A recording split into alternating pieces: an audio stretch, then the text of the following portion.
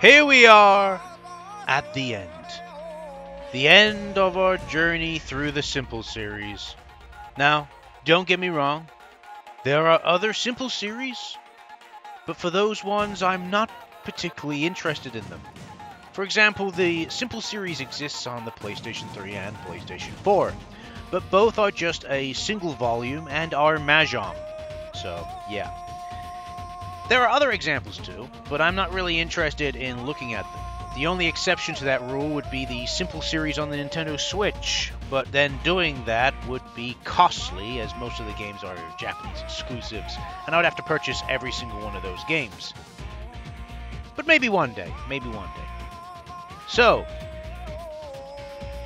this is the collective end for the Simple series on this channel, ending with the two Simple series on the Wii, the Simple 2000 series Wii and the Simple series Wii, with a total of 8 games between them.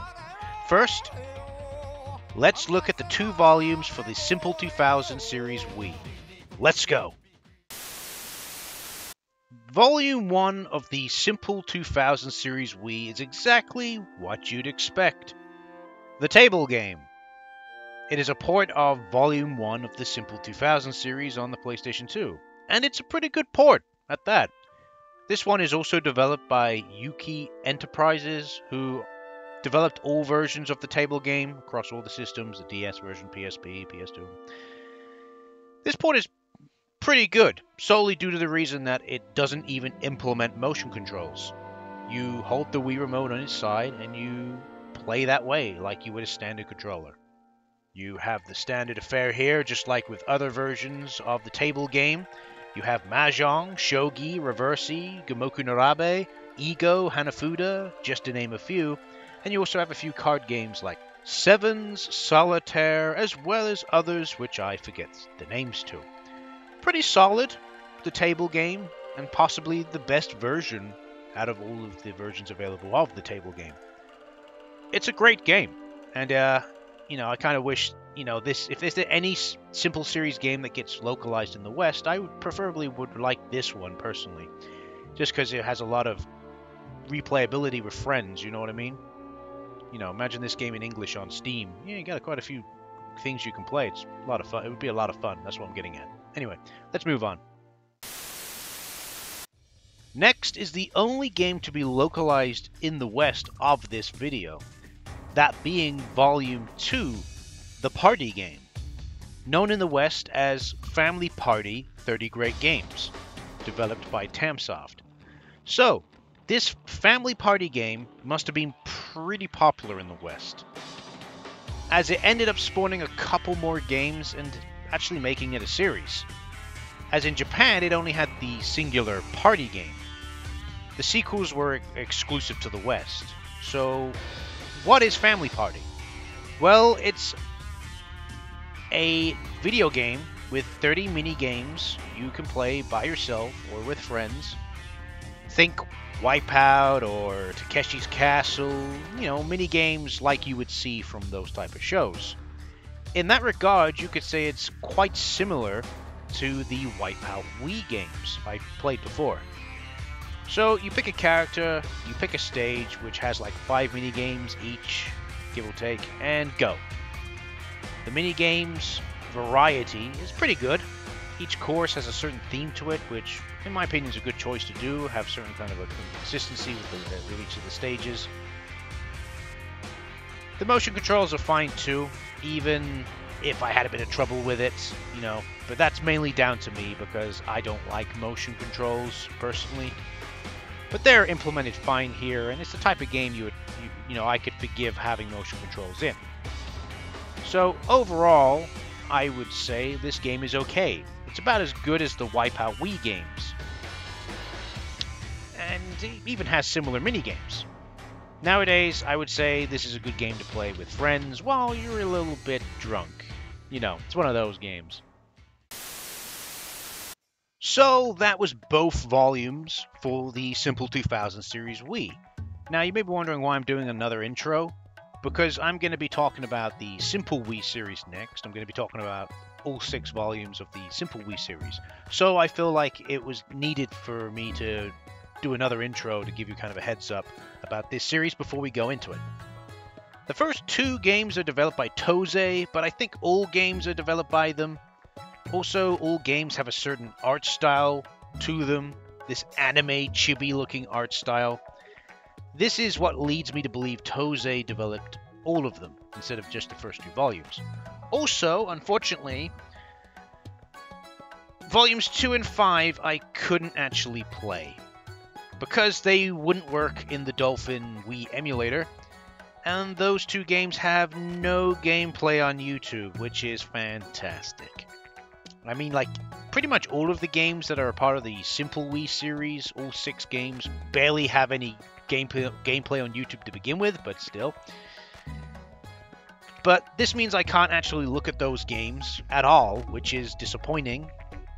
But in case you are interested, Volume 2 was a fishing game, and Volume 5 was a block Kuzushi game. So maybe we're not really missing anything, who knows. Anyway, let's have a look at the remaining volumes, shall we? Let's go. The first game is a kart racing game. Okay, that's neat. You can create your own character. Cool. And then you can go straight into it. This is not good. So the controls are motion controls because of course they are, which is fine I guess, but the turning isn't great. There's no power-ups? What? Okay. The courses are bland and boring. Great. So let's round it up. And I'm dead serious when I say that. The game has motion controls, which is more of my problem than anything, but the turning is rather poor, meaning the motion controls feel worse than they would do normally. Just think of, like, I can play Mario Kart Wii with motion controls and have no issue whatsoever, and yet here it just feels horrible. Mainly because of the turning. The turning is not good, if I'll be honest. There's this whole drifting thing you can do, and that doesn't work very well. The drifting mechanic isn't particularly implemented very well. It's not like, again, not like Mario Kart Wii. But then, there's no power-ups, which is, in my opinion, the cornerstone of kart racing games, which doesn't add any flavor to the races. And then the tracks themselves are quite bland. Wow. So yeah, no wonder this game is pretty obscure, even for the Simple series, because maybe it's obscure because it's just really boring and bland, and like, I wouldn't even say budget. Like, I think all of the entire series is supposed to be budget, but nothing has felt this terrible until now, and I'm dead serious with that. But anyway, it's not good. I can't recommend anyone play it. Just don't play it. Next is Volume 3, Ason de Wakaru, The Party Casino.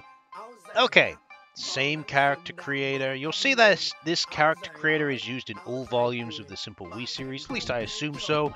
I don't know for Volume 2 and Volume 5, obviously, but I'm pretty sure. I've seen it in all the other versions, all the other volumes. I'm pretty sure it's going to be, you know, all of them. So they're reusing stuff, which is fine. It's okay. There is a certain art style to this particular series, so fine. So, what do you expect from Party Casino? Well, it's a casino, so roulette, Texas Hold'em, and blackjack are a given. Anything else? No.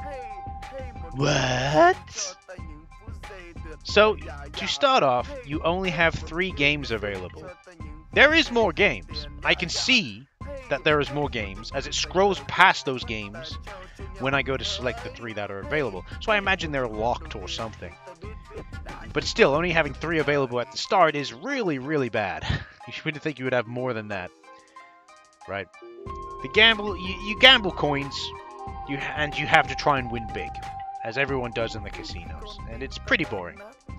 Like, I don't know how many coins you need to get exactly, or what you need to do to unlock the other games, but you just basically go and gamble coins, and that's what it is. It's kind of boring. The motion controls in this are simply implemented as selectors for options, so Want to select an option, just wave your Wii remote over to where you want to go, where you want to select. I'd personally say give this one a miss. Yeah, there's better casino simulator video games out there for the PlayStation 2 than this. Next is Volume 4, the DokoDemo Asoberu, the shooting action. Create a character and go into a tutorial. Okay. So this is a versus shooting game. Kind of like Asteroids if there was only one asteroid and it was the other player. How the hell do I get out of this tutorial? I keep going back to the main menu, selecting all options, but every time I am bombarded with this tutorial. Okay. I have to go through it and defeat the opponent. Okay. Now I've gone through that, I can progress. So the mode I seem to have chosen was a survival mode. Okay. So the controls are fine. You need the nunchuck for this one, but the controls for that are fine. You use the nunchuck for the movement, and the Wii remote allows you to aim the gun, blaster, whatever you're using to attack. This game is okay, but once again, it's just kind of a bit bland, you know? Not like the Party Casino where it's kind of just lacking in content. It's more of just like the kart racing game. The genre it's doing is just doing not doing that genre justice. It's just being very bland, very boring, it's not exciting at all. So once again, I can't recommend this one. And it seems to be a recurring theme here. I can't recommend any of these. Anyway, let's talk about the very last game, shall we? Lastly, we have Volume 6, the YY Combat, a game where you fight 3 other opponents using various weapons in a confined arena. A style of game that is fairly old now, and if done well, can be brilliant. This, on the other hand, is not brilliant. Once again, you need the nunchuck for movement and the Wii remote aims. I don't really have anything else to say, really. I'm not even joking. This is just, yeah, it's another really bland game. You run around fighting the same enemies with very basic weapons. I ended up using a hammer solely because it only took then 2 hits to kill an enemy, rather than using a gun which took multiple hits. And the aiming with the gun was a pain, so that was the other reason I picked the hammer. Like I said, it's just outright boring. It seems like all of these simple Wii games, with the exclusion of the first 2 volumes, those being obviously the table game and the party game, the Wii, simple Wii series is just kind of just full of boring entries, if I'm honest, that don't feel like they really had any kind of effort put into them whatsoever. So with that, I have nothing else to add to this game. Nothing else to say. It's just boring. Just don't bother playing it. So that was all of the simple Wii games that I could cover. Overall, quite disappointing, to be honest. I had no issue with the Simple 2000 Wii series. I thought they were pretty good, even though there was only 2 volumes. But the Simple Wii series, the 6 games that were a part of the Simple Wii series, were just really bland and boring across the board. Like I said, disappointing. Anyway, that is it for the Simple series. I hope you've enjoyed this series, because I've enjoyed looking at them, but now it's over. I'm a little bit sad, actually. But anyway, regardless of that, I hope you have enjoyed the video. I hope you've enjoyed this series. Please like, subscribe, and comment, and I'll see you in the next video. See ya.